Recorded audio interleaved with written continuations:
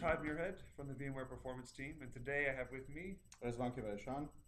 I guess you can call me a new member of the team. Relatively. Yeah, I've been here a few months, and I'm work with Todd in the outbound performance team, looking at various aspects of the performance in ESX. And so today the topic we're going to be focusing on is something that you're extremely familiar with and have been doing a lot of testing on, and that's NFS performance Yes, with vSphere. yes, indeed. It's a topic that I worked on right.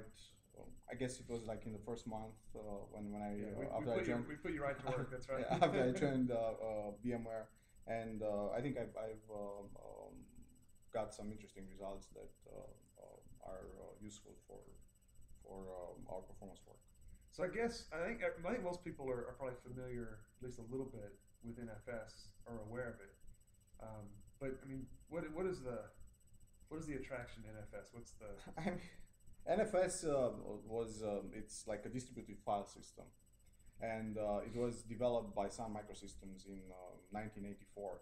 And although it's almost like 25 years old, it still has like a huge base of users, especially businesses that are using network attached storage. So what does NFS do? How does it help you? Basically, you can access a file on over the network like you would access it on your local hard drive, and so involves a client and server model. So basically, the client expresses interest in files exported by the NFS server. So how does this all work? Well, it's typically just over regular networking, right? So you don't have to have Yes. fiber channel or any type of Yes, fancy. indeed. But and how does it work? Like there are a bunch of components that need to talk to each other to get this whole process working. So when a user application sends an NFS request, the client OS system routes that request to the NFS client module, and the NFS client module sends an RPC call over the network to the server. The server looks up the file on its local file system, and then sends back a response to the client with the whatever file the client requested.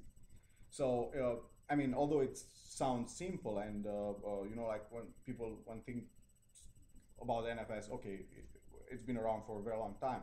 There are various different components that are involved in this NFS transaction, and like there are lots of layers where we can do and improve the performance.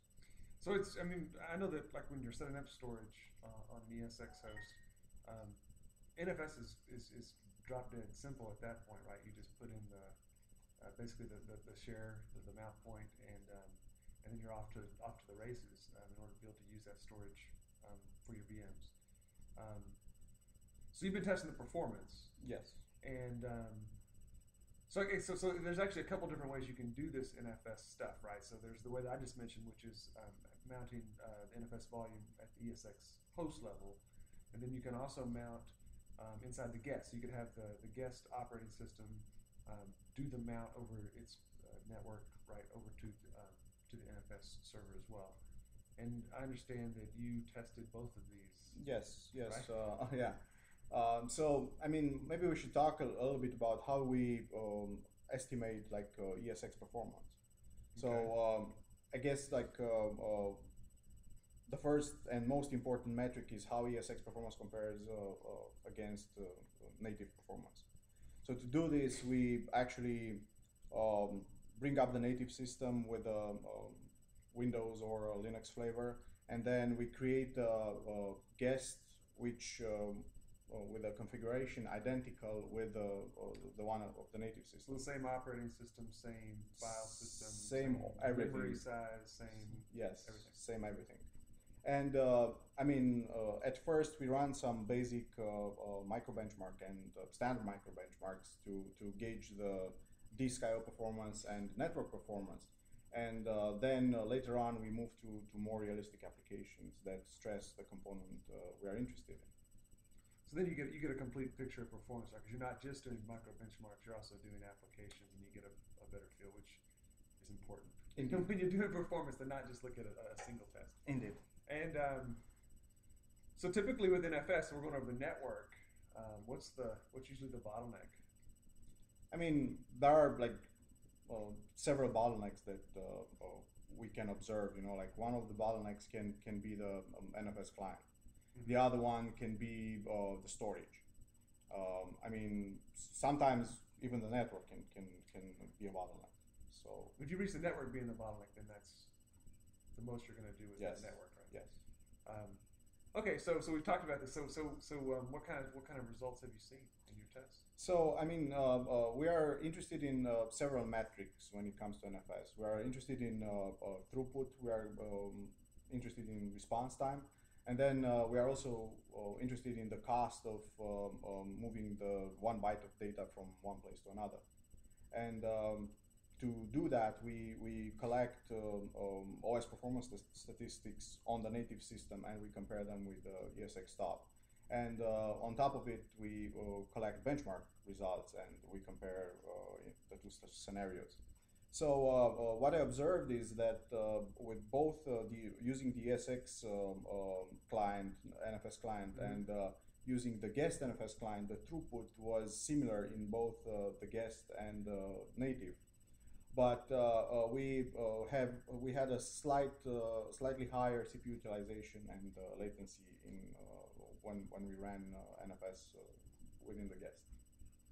So in terms of an efficiency point of view, there was a little bit more CPU usage. Yes, but not very big. No, not very big. Okay. Well, good. So I think eventually some of these results may make their way out. Is that correct? Yeah, let's hope. But a lot of this work has been done for internal consumption and to understand and measure our own performance, and then to drive improvements back in the product itself. But anyway, it's been great talking to you about the NFS performance. Anything else you want to? No. I mean, it's been awesome to work here, and you know, like we get the opportunity to. No, indeed, it's awesome. I do like working here. It's a lot of fun. And we get the opportunity to work on very interesting projects, and I mean, it fulfills the need for you know, cool stuff performance engineer has. Yeah. So hopefully these videos, you know, begin to give people a feel for, you know, some of the fun stuff that we get to do, and hopefully we'll get to talk with you some more about some more of the work that you're doing later. Sure.